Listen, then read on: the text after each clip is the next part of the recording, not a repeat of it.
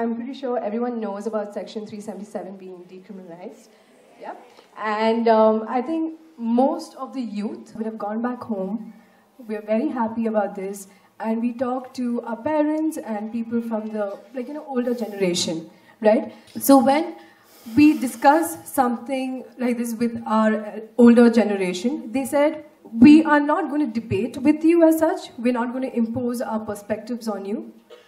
But this is not accepted in our religion.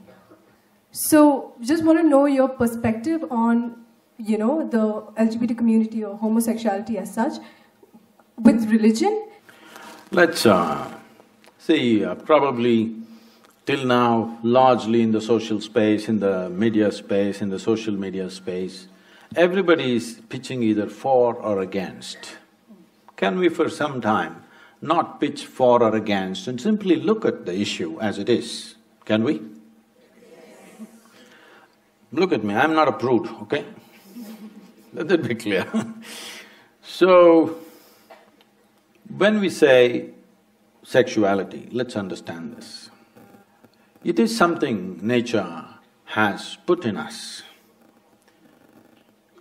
because there is something called as perpetuation of the race or the species, otherwise it won't happen.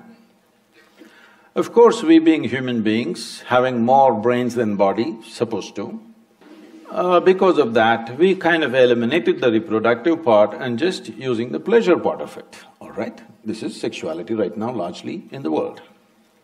But essentially, this pleasure also is come into the sexuality process because otherwise, well, if there was no pleasure to it, maybe we wouldn't be born, you and me. Our present parents would not have gone into it if there was no pleasure at all attached.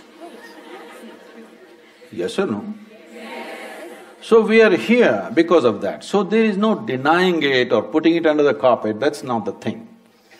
But somebody has a certain kind of sexual preference which has got nothing to do with the reproductive process as such.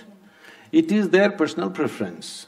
Because every individual has the right to do whatever the hell they want to do with their body, because it's their body. But if it is something harmful, you're going to cut your nose off or you're going to cut something else off, then maybe we will try to prevent you. But you're not causing any harm to yourself in that way, then it's your business as long as you do something in your private. Right now, the Supreme Court decision is just that what a person does in their private space is nobody's business. Government need not enter people's bedrooms, that is the law, all right? Now, coming to this religious resistance, there's nothing religious about this. We don't have to discriminate against them, we don't have to persecute them, we don't have to put them in the prison, definitely it's not necessary. But at the same time, it doesn't need promotion either. So, you don't have to…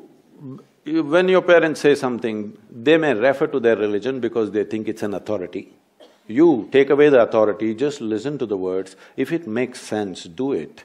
If it doesn't make sense, tell them politely, that's not the way it is with me, all right?